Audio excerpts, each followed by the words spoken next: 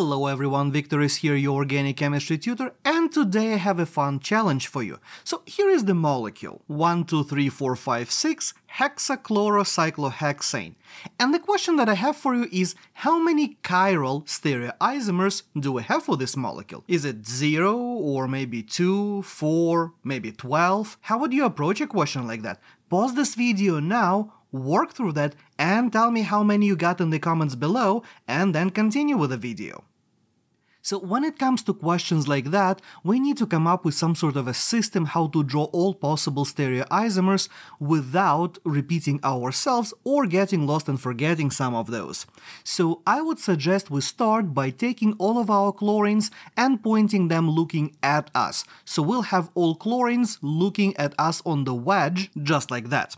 Then, once we get every new stereoisomer, we're going to ask ourselves if the molecule is chiral or not. Well, is this molecule chiral? No, this molecule is not chiral. We have a ton of planes of symmetry here, so that is an example of an achiral molecule because it will be superimposing with its own mirror image. Well, how about now we take one of the chlorines and we put it on the dash while keeping the rest on the wedge. Something like that. Well, is this molecule chiral? And the answer is no, this molecule is not chiral again, because again we have a plane of symmetry going right through the middle of the molecule, straight up and down. Well, how about now when I have two chlorines looking away from me and the rest are looking at me? Is this molecule chiral?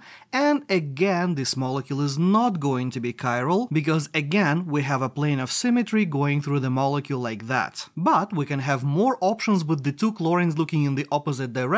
So the next one will have the chlorines looking in the opposite direction when they are in a 1-3 position to each other. Is this molecule chiral?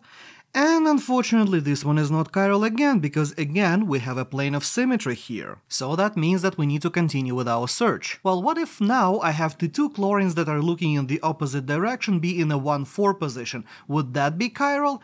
And again, no, it's not chiral, because we have one plane of symmetry here and another plane of symmetry over there, so the molecule will definitely superimpose with its own mirror image. So that means that now I have to move to the molecule where 3 chlorines are going to be looking in one direction, and 3 chlorines will have to be looking in the opposite direction. And for my first example with the 3 chlorines one direction, 3 chlorines the other direction, I will have something like that. That molecule unfortunately has a plane of symmetry going through the middle of that as well, so that is not going to be a chiral molecule either, which kind of starts looking like we don't have any chiral stereoisomers here at all. Is that a trick question? I don't know, let's continue and see. In my next molecule I'm going to have my chlorines alternate where they are looking at me or looking in the opposite direction, and now we have again a whole bunch of planes of symmetry over here, so that molecule is definitely not chiral either. And finally I have the last example looking like that, and in this case the molecule is...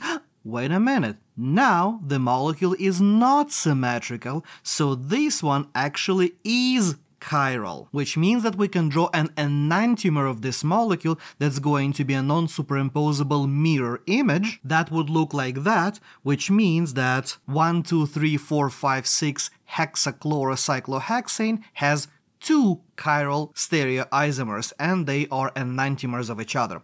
So altogether we have 1, 2, 3, 4, 5, 6, 7, 8, and 9 stereoisomers, and only 2 of those are going to be chiral. Did you get all of these, guys? Or did you have more? Or maybe less? Let me know in the comments below. And if you're still here, thank you for watching. Leave me your feedback and questions in the comments below, and if you learned something new today or like questions like that, hit that like button to help promote this video and help more students see it. Subscribe to the channel for daily organic chemistry updates, watch this video next, and I will see you tomorrow.